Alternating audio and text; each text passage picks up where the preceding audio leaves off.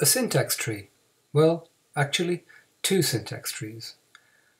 A student asked for a solution to a sentence and sent in the sentence on the right, number 2. And I went about analysing that, and it was ready, and quite soon after, he said, oh, he'd forgotten a word, and he sent me number 1. So I figured instead of redoing it, I would just do another one, because this is an example of how a preposition, in this case, how it can alter how the sentence is analysed, because it changes the nature of the sentence in itself. So we'll look at this. Now, sentence 1 is the correct version, in the sense that it makes meaning. The second one is grammatically correct, but meaning-wise, it's just a little bit strange. In the 16th century Japan, one of the greatest powers was the Monto sect of Buddhists. I mean, what does that actually mean? Sometimes something can be grammatically correct, but meaningfully strange. For example, furious green chairs sleep quietly.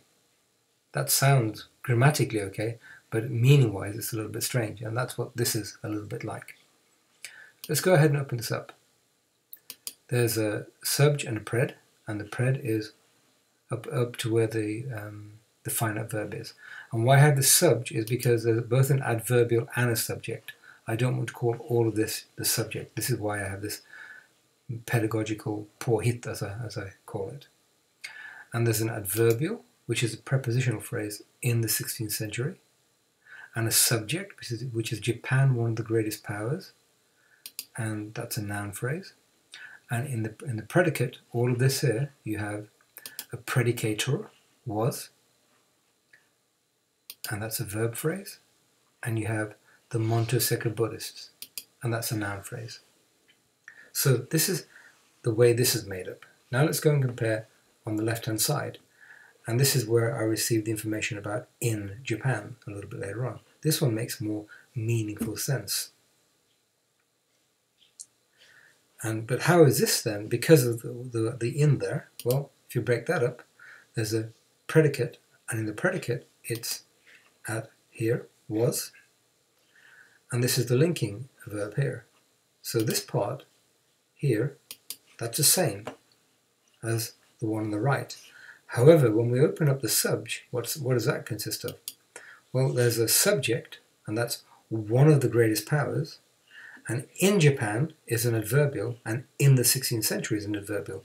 This tells you when, this tells you where, and then one of the greatest powers was the Monto sect of Buddhists. So this reflects back, the predicator, the predicative subject reflects back on the subject here.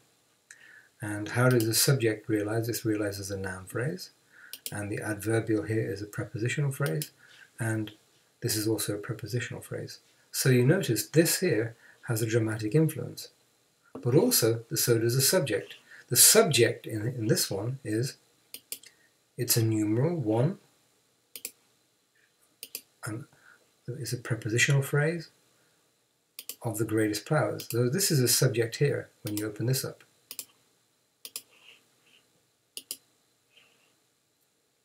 That's what the subject looks like there.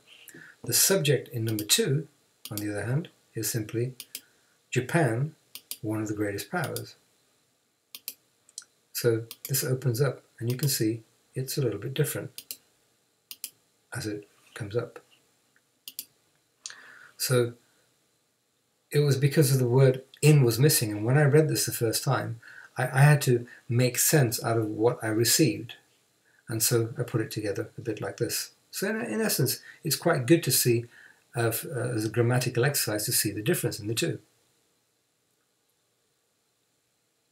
Now the predicate in both is exactly the same. It pans out exactly the same way. There's no difference, because they're both predicative subjects, because of the linking verb was.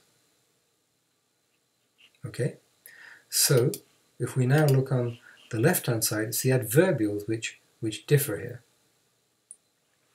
So let's just look at in the subj and how the adverbials behave. All right.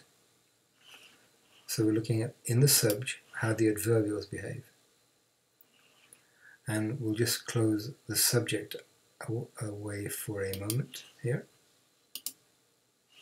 And then this one here is an adverbial, realizes a prepositional phrase, and this is in the 16th century. And here we have, and then we have in Japan. But here we have only in the 16th century, only in the 16th century, and then you have the subject, the way it's made up. And this is Japan, and this is a noun phrase in opposition. Apposition, you don't really need to know this term. This is just the noun phrase, the noun, the head of the noun, but in another way of putting it, another way of saying it. But here, because of the word of the preposition in, this became an adverbial. It was no longer a part of the subject. So now we're going to compare the two of these together, and you can see how they pan out differently in the end because of the fact that the preposition changed the nature of how the subject was put together. Let me just say one last thing here. The important part here was that we do the analysis one at a time, and it was in the clausal elements here. You see these clausal elements, they differed because of the way the influence of the word in, and hence the syntax tree differed in the way it played out later on.